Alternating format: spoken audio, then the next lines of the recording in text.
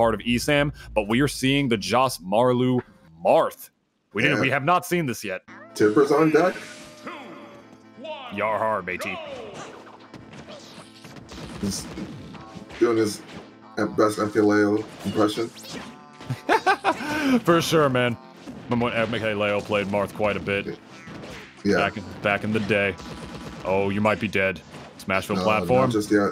He's caught his jump though that time. He knew where he was gonna go. He just wasn't able to get every hit of the multi-hits in between Pikachu's forward air right there. If he got that last one, it definitely would have spelled it. Down smash, not doing it yet though. Is catching the neutral dubs. It's already knowing Josmarlu's habits. All right, I was just about to say ESAM didn't get hit yet. But finally landing a down air for his troubles right there is Josmarlu. But the oppression session is definitely not over on the part of one of the top seeds of this tournament, ESAM, narrowly getting him with what was originally the poor man Fox's up smash right there, running up and doing it. ESAM looking poised right now, as expected, Reggie. Yeah, and ESAM already calling out the jumps, because knowing a lot of players do like to jump out of disadvantage or jump in neutral. Just doing Pikachu's dominant forward air. I'm just watching. I'm watching impressive, man. I'm sorry, continue. Yeah, no, it was that T-joke that just canceled out one of Marth's like tipper moves. That just felt really sad, man. Yeah, I have not seen a single moment in this game so far where ESAM has not been pressing one of his attack buttons. Right there might have been the closest thing to it, getting the spike of the Thundercloud right there on the way up. This is... I mean, we all know what Pikachu is capable of in this game. He is a contender for best in the game, as some people say, for a reason. Marth, of course, is not. The oppression session is out here in full force, knowing to thunder on the recovery on the way back right there. And now he's already got him in the back air loops. Oh my god, Pikachu. Ladies and gentlemen. Yeah, this match is just avoided right there. The F-tilt sealing that stock. But 2 stocks down. It gets really hard, man. Gets Pikachu for sure. You know how much insurance a character like Pikachu can get? Unless Josmarlu is able to land a tipper smash attack right here, because that will kill the rat at this percent. You know he's going to be searching for that real quick, especially the side Bs. I knew it. I knew that was what we were going to be seeing right there towards the end. Waiting patiently in between the third and final hit right there to get that spacing perfectly on par for the tippers. That is huge Marth stuff in this game, knowing how to time that side B to make sure you're able to get the tipper. We don't have text. I've commentated ESAM a few times today, and he's gotten so much mileage from just back airing people off stage like that, and that missing the tech. You got to be prepared for that when you're playing against Pikachu. That intercepted Marth's up B too, man. It's like he didn't get caught before his recovery. He was recovering. Let's see this one more time. Check it out. He up B's on the way up. But before he works around the hitbox, double jumps to intercept it.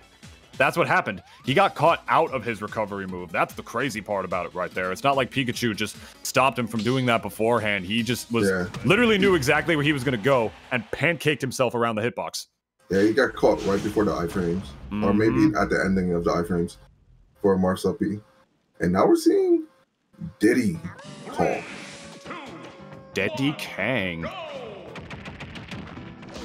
Oh, I was going to say he got hit before he was able to pull a banana. Not a good sign. Not a good sign, Reggie. Yeah, this Diddy's not using a lot of banana.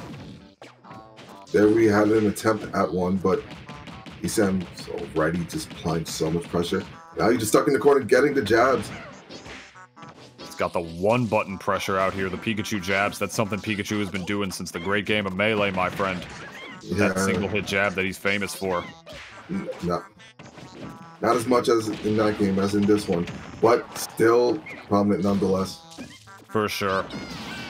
Especially, you know, with the best Pikachu in the business, ESAM, you all know it. I mean, with the exception of Axe, you know, from Melee, he's the player that you think of when you think of Pikachu for sure. And ESAM, not caring about, like, the Brawl Ultimate bracket right here, saying, I'm going to use what was my Brawl main, no Brawl exclusive characters, nothing. Sticking to the list, though. Dash attack gonna kill Diddy Kong off the top. Yeah, that's like surprisingly a really strong move. People wouldn't expect it. This is just like, it looks like Pikachu just flopping there. Ooh. Okay, there's another string. God. Yeah. Okay, makes it back. That's the craziest thing. Yeah, I was not sure if he was dead.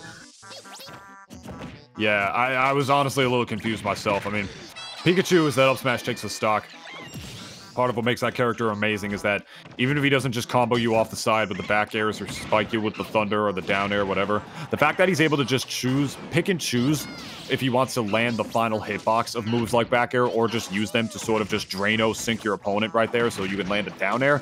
The fact that Pikachu could just pretty much choose to do whichever whenever he wants is part of what makes him a top tier character in this game, to say the least. Along with tech chases like this with dash attack.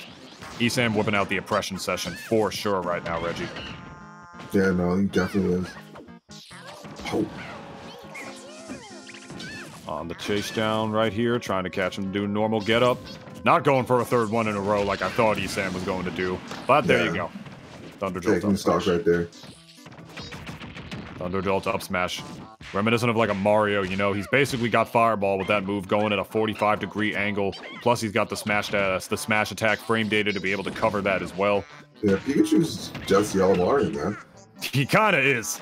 I'm not going to lie. He does a lot of what Mario does, but just a little bit better as well, on top of being able to pancake and being small. And I'm loving ESAM just picking and choosing his moments in neutral when to approach right here. At a disadvantage, he almost gets hit for it right there. But he has been so disciplined in knowing when to really turn on his aggression and when not to. Even though it seems like most of the time he is turning it on. That's because he knows, like, when he can. He's just doing such a good job picking and choosing his moments and knowing not when to press another button against Diddy Kong. Paying real good attention to Josmarlu's positioning. Yeah, no, he definitely is paying good attention. And Josmarlu now bringing it down to the final stock. That dash grab is catching him. But Josmarlu finally take his first lead. Yeah, he's still at 98 right there and jump. No, that would have been a regrab anyway, my friend. Double jumping. Dropping ledge, double jump into the loving, clutching, thunderstruck defibrillator arms of Pikachu. Getting hit by the forward smash off of the side right there. He got a little nervous and disadvantaged right there. Let's take a look at this again. How he was able to pluck himself down. Dropping ledge is not always the best decision. Let's take a look at this again. Boom. Yeah. Blop. Wow. You know, he was nervous too, because he was at almost 100%, right? So he knew that if he hung on ledge a little longer, that forward smash probably would have actually stuck its way down and hit him. Maybe that's what he was trying to avoid right there. Couldn't roll, because he might have gotten hit by the back hitbox of it too, you know? Yeah, no, it definitely is a tough situation to be in. Yeah.